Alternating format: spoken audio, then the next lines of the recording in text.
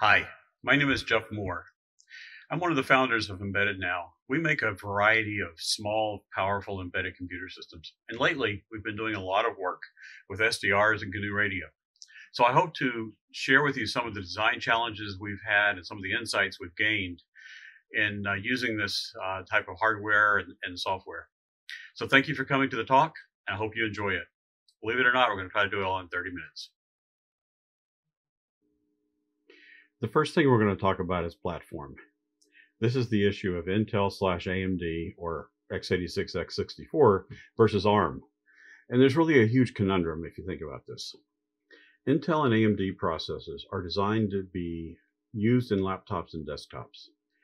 The performance is huge. You know, they are really the king, but the power consumption is, in a matching way, very large. Software compatibility is good. Product lifetime, though, is planned to be obsolete from a marketing and even a technical perspective. Some of these chips simply do not last very long. If you run chips very hot and very hard, like a lot of times when you do in desktop and laptop processors, and you don't cool them well enough, they literally die. And I know I've had experiences where my processors died or other chips have died inside my laptop because I did too much too long. And also the chips tend to be expensive. The Intel and AMD chips are expensive, typically $40 or $50 just for the IC itself. ARM processors, on the other hand, are designed and built for embedded solutions. Their power consumption is relatively low. The software compatibility is pretty good, but less than Intel and AMD. And the chip life is much longer. And not just from a technical perspective, how long does a chip last, but from a marketing perspective, how long does that company make that chip so you can use it in a product, in an embedded product. And typically in embedded products, we look for product lifetimes of 5 to 10 years minimum. So the Intel and AMD world provide a much higher performance than the ARM world, but the ARM world really won't work for many applications, especially involving GNU Radio and these kind of DSP applications. So what do we do? So most applications need the performance and software compatibility that Intel and AMD provide. You have to choose the processors carefully. Intel has literally hundreds and hundreds of processors. It's mind-boggling. And every year there are new ones. And then every year there are new ones planned for the following year. They have this whole chain of processors that are always coming out. And that reflects the consumer orientation that they have of desktop and laptop environments. Also, when you buy a platform or a processor for an embedded environment, you really have a choice as a designer and as an engineer. You can buy the raw SoC, the system on a chip processor, like you see on the left here. This is an AMD Ryzen embedded processor. Or you can buy that chip mounted on a module. And there are many types of modules. You may have heard of ComExpress or SMART or Q7. You know, there are many different types of standards that modules come in. And the idea with modules is that the manufacturer of the module has done all the very hard work of putting that SoC, that chip, onto a board that can then be plugged into a system. Okay, all the RAM, all the really intense power layout and power management for a chip is done on that module. And it's no easy task as an engineer to design around these SoC chips. For example, Intel and AMD both have features, I call them features, where the actual supply voltage, one of the many supply voltages to the chip is variable, but extremely high current. For example, AMD Ryzen takes a nominal 0.9 volts at between 50 and 75 amps. That's huge. But that 0.9 volts can vary by quote unquote software control from the chip between 0.75 or 0.8 volts and 1.1 volts. And it's the firmware, I don't even know if you call it firmware, but the silicon in that chip that decides what voltage it's going to run at. And that's how they try to manage power and boost performance.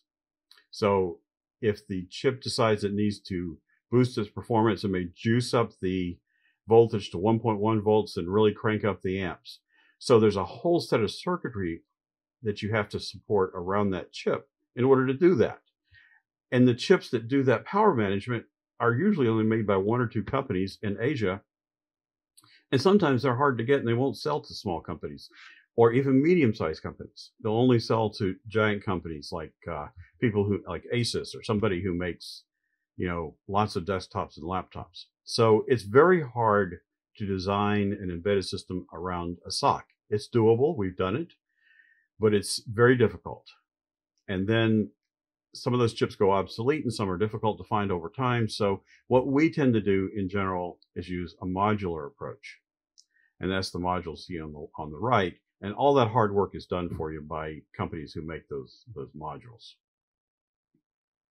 Now for CPU performance, it's really interesting. If you look at the Intel line in particular, and you look at the performance specs, they are all really close to each other for the last few years, especially. Yeah, you can have more cores, you can have more threads, you can have higher processing rates and frequencies, but clock rates. But if you look at the performance, they're not that far off. Now, certainly an i3, i5, i7 are more powerful than Celeron, what they call Celerons and Atoms and that class of processors. But by and large, within the class, like amongst the Atoms, for example, they're all very, very similar. Amongst the i3s, they're very similar. Amongst the i7s, they're similar. The number of cores does matter. We've seen a lot of situations where more cores really does make a difference. And in particular, GNU Radio divides well amongst the cores without having to do a lot of manual work to make that happen.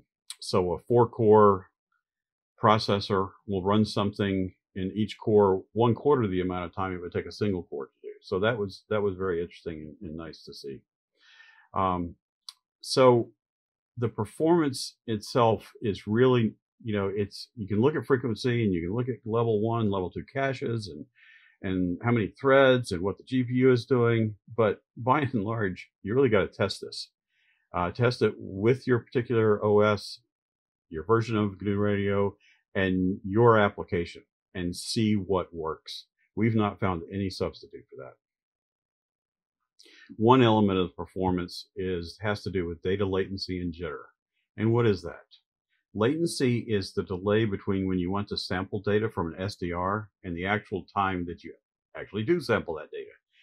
And jitter is the variability of that latency. And you've really got to minimize both because it can cause errors and inconsistencies in the sampling of the data from the SDR, which causes all sorts of, it can cause aliasing, of course, but it can also cause lost data and inaccurate calculations down the line from that. And the only way we've found that we can solve that is to architect around it.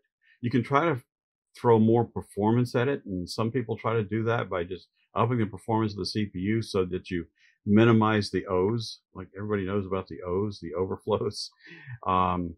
But if you architect around it and try to thread things so that data collection is in a different process than data processing and at a higher priority, you can minimize the amount of performance that you need in a CPU in order to meet the needs of your application. In an embedded environment, data storage is always an issue. There are many ways of doing it. You can use flash memory, which are actually just IC chips, laid down on a board.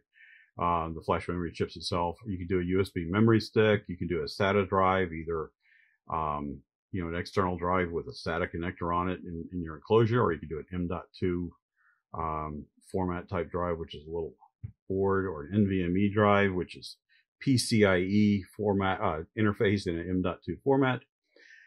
The speed, the reliability, the capacity are all an issue. But most importantly, in an embedded environment, it's the life of the silicon. All flash drives, NAND drives, all these semiconductor types of memory have limited lifetime. You can write to them only a certain number of times, measured in the thousands or tens of thousands Okay, so you have to architect your system in a way so that you minimize doing that. Now, many drives will have extra space on the drive and will intelligently skirt around areas that have been written to too many times and start to wear out, and that's all invisible to you.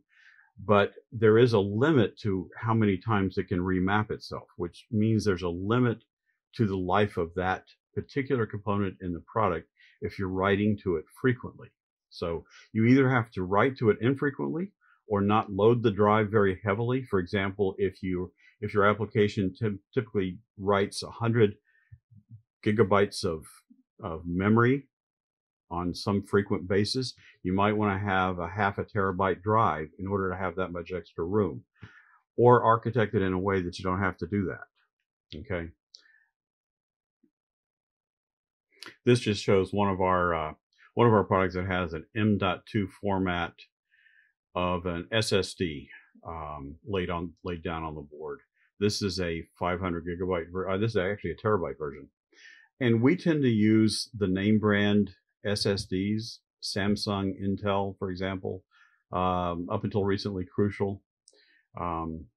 There is a lot of variability in the quality and the integrity of many of these products. So we tend to use the better name brands and pay a little bit more for them. And we get the benefit of higher reliability and less issues down the line. In an embedded environment, physical size is always an issue.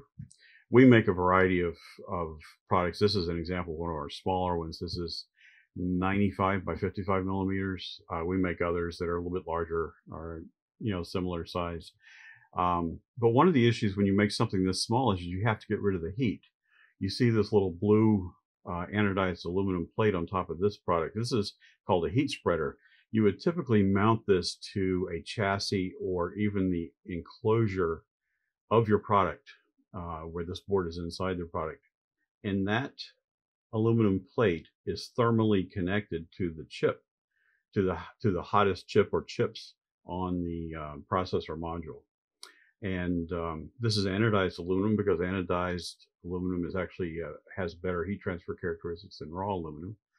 But this means your outside enclosure can't be plastic, for example.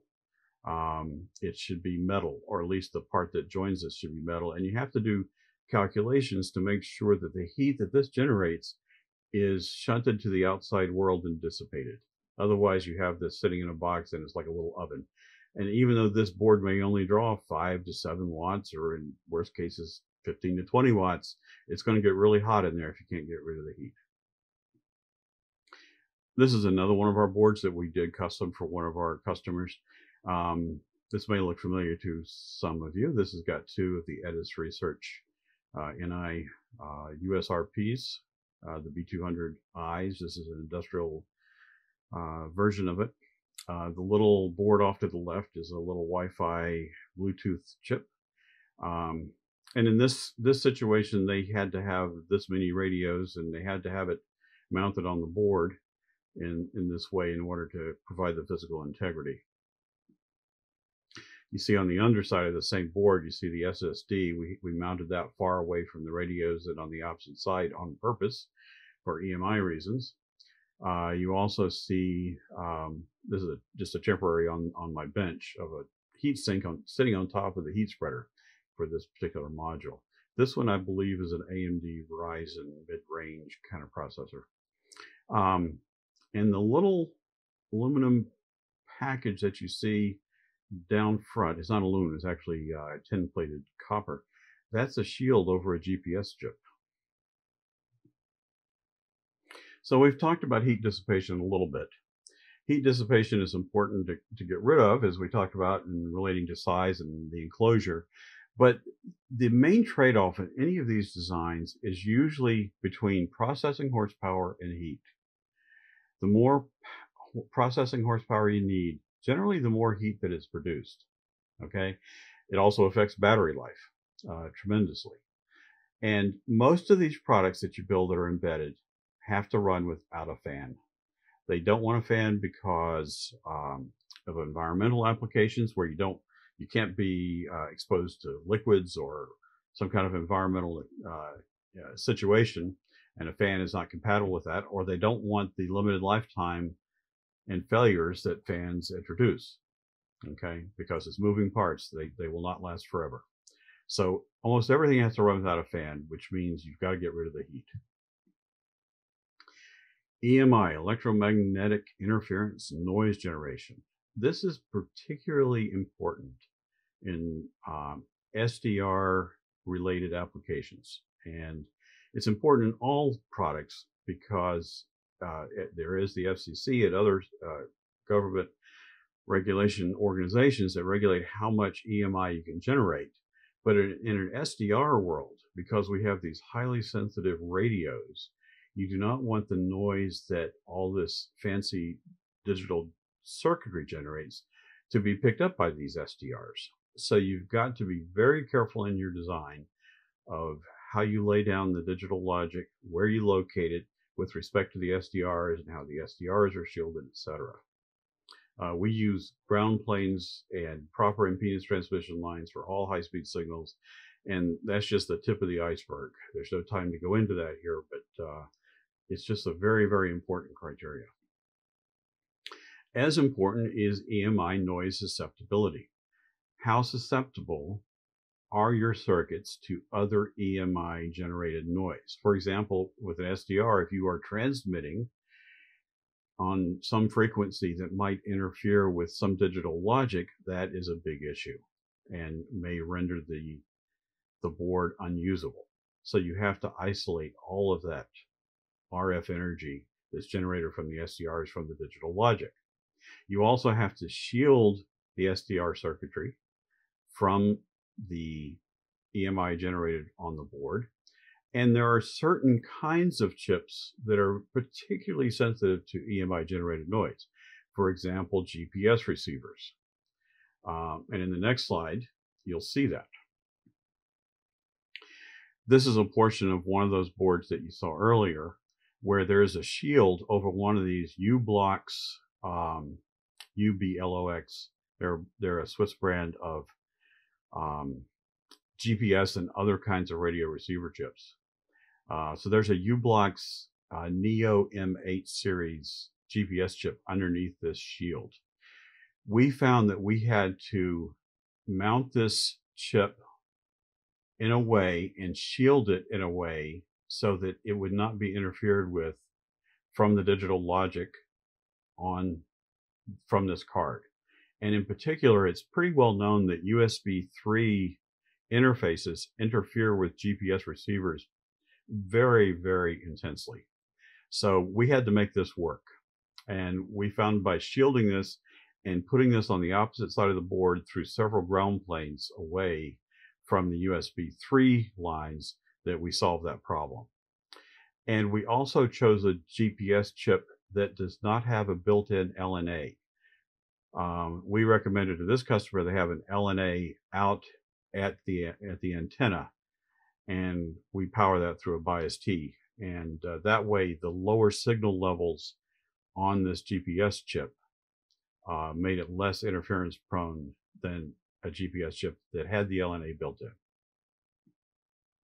And the other half of that story is when we interfaced the USRPs into the system, we used very short runs of shielded, actually micro coax transmission lines from the USB 3 connectors on the USRPs into our system, okay? And we mounted the USRPs in an electrically isolated way so it did not create a ground loop. And all the ground points are tied back through the USB 3 lines back at the USB 3 connectors at one point. If we had tied the USRPs into the ground plane electrically through this case, instead of using these nylon screws, we would have had a ground loop, which would have made it much more susceptible to interference and actually made a little loop antenna for ourselves. We didn't want to do that. As I was just mentioning, we always like to put LNAs, not only for the GPS, but for the SDRs out at the antennas. Anything you can do to raise the signal level into the SDR before it gets exposed to that high level of digital logic noise, if you will, the better off you are. And what we do is we always provide bias T circuits and provide either 5 volts or 12 volts out at the antennas so that an LNA can be powered. Now, often LNAs are frequency specific, or sometimes they need to be gain controlled, and that means the CPU has to have GPIO signals in order to control those parameters. And in this particular example on this board, we don't do that, but we have done that on others. Here's an example of the bias T circuit that we provide out to that GPS with jumper selection for voltage. Similar to the LNA, if you have a power amplifier, you need to do similar kinds of things. Locate those externally from the main board, away from the digital logic, so that power doesn't interfere with the digital logic in reverse, and provide whatever power you need out those same connectors. Grounding strategy is something that is a huge issue. It can be a huge issue. It's a huge topic. You can spend hours or days. You can spend whole courses on this. But in general, there's a concept of an earth ground, literally the earth and the ground in the earth, a chassis ground, the metal chassis around the enclosure, and a signal ground that references all of your signals on the board. And from a DC point of view, all these can be the same and should be the same. But from a signal perspective, a high frequency, all are quite different. And you need to ensure that all three reference the same static DC voltage. And how you do that is critically important. I won't go into all the examples and ways to solve this problem, because as I said, we could take hours on this particular topic. But one example of one thing that we do, how you join the signal ground to the chassis ground is important for EMI noise generation as well as susceptibility. And it often has to be determined. You can design it correctly in the beginning, but you often have to fine tune it in the field, particularly in FCC testing. And what we do is we put little 0 ohm resistors that tie between signal ground and chassis ground. This little mounting hole, this gold plated mounting hole, is where you would typically pick up a chassis ground. And that R54, the 0 on it, that's a 0 ohm resistor that ties into signal ground. We have one of these on every mounting hole, and we experiment by removing these and measure the noise that we generate in order to generate the optimal grounding situation. Environmental issues, ingress protection standards are always important. Things sometimes have to be immersion or splash proof. We mentioned that earlier with fans. Often a rugged environment's needed because embedded products generally work in an environment that's more rugged than your desktop or laptop. They have to be vibration and even drop proof at times. One small example of how to help this vibration proof is, for example, screw down these little add-in boards. This is a little mini PCIe card for Wi-Fi. And in most laptop and consumer environments are little clips. You push that in, you clip it in. That's not sufficient in embedded environments, so we provide little studs and screw it down. Likewise, how you mount internal cables is very important. The little micro USB, I think it's micro B USB connectors on these USRPs are notorious for coming loose in the field. They're tiny little connectors with very little insertion force and very little extraction force, and they wiggle loose or they wiggle out of connect. So we designed a cable with a manufacturer that actually provides a spring of kind of a coiled spring kind of action. So it keeps that cable inserted very positively. I won't dwell on this, but field updates and crash recovery, they have to be sort of designed in the same thought. You know, how you want to update your product in the field. Do you ever want to update the OS? Do you want to update your application? Do you want to update data? Do you want to download data? How do you want to recover from crashing? Do you have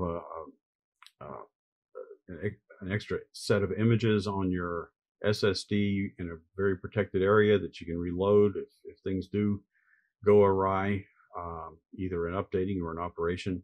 So that's something that needs to be thought of from the very beginning. And there's always certifications, UL, FCC, CE, there's a bunch of others. You have to design the product to pass. You can't design the product to be functional and hope it passes. You have to design from the beginning to ensure that it will pass, or give yourself enough options like those little 0-ohm resistors so that you have some flexibility to allow it to pass. And these things cost a lot of money to get them tested, and they take a lot of time. So it's a very important part of the product life cycle. And it's worth mentioning now, parts availability. Ever since COVID, there's been a real problem in getting many parts. We find that we're competing with auto manufacturers and every sorts of manufacturer of getting parts. And you've got to, what we do is we take an approach of all of our products are designed around as few unique parts as possible, and try to have as much of a 2-year parts inventory as we can. It's not perfect. It's very difficult to do that. And all of our manufacturing is done with a contract manufacturer in the United States. They're out in Oregon, our main CM. And we work closely with them, with their inventory levels and our inventory levels, to make sure that we can produce product. Thank you all for listening and for all your patience.